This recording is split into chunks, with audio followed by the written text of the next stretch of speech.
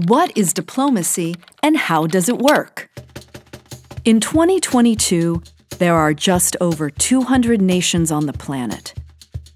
The United States is one of those nations, and like other nations of the world, the United States seeks to safeguard and protect their own interests.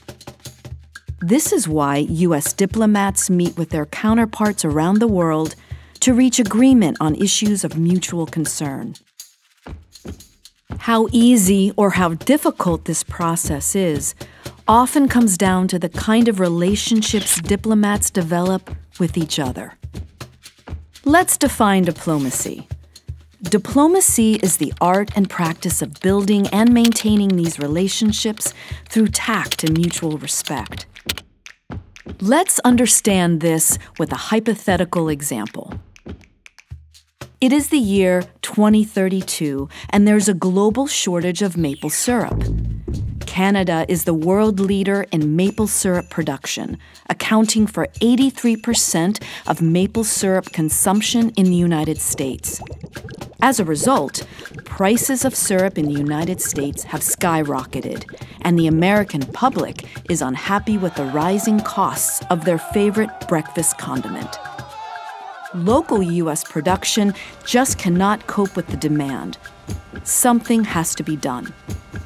To address this issue, the State Department gets tasked by the President to renegotiate the terms of Canada's sale of maple syrup to the United States. Diplomats at the State Department first conduct a complete analysis of the current situation by answering some basic questions. What is the scale of the syrup shortage?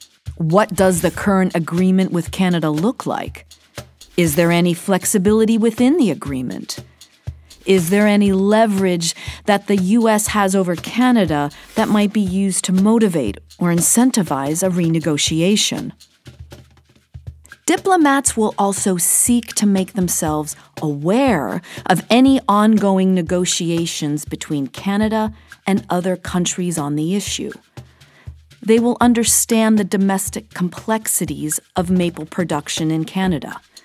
What are some pressures that the Canadians are facing? And how can the U.S. leadership guide the path to a solution?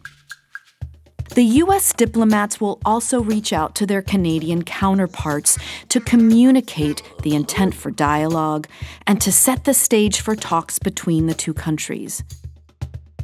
They listen to and take note of any responses from the Canadians. Within their own team, the diplomats make sure that they are all on the same page about the projected path for talks. Diplomats on both sides begin to work out logistical details of the negotiations. Venues, dates, participants, and agenda are finalized. The State Department collaborates with other U.S. federal agencies who are going to take part in the negotiations, such as the Department of Commerce. As the meetings begin in Canada, the head of the U.S. delegation, the State Department's Undersecretary for Economic Growth, holds a meeting with her Canadian counterpart to set the tone for the negotiations. Various groups of both delegations then begin to talk through different aspects of the trade relationship, while constantly consulting with their leadership to ensure that their goals are being met. The conversations can get tense, but the diplomats keep their composure. Throughout the interactions they have, the U.S. diplomats remember that their mission in Canada is to advocate for the interests of the United States. In this case, their goal is for Canada to lower the price of maple syrup being sold to the United States.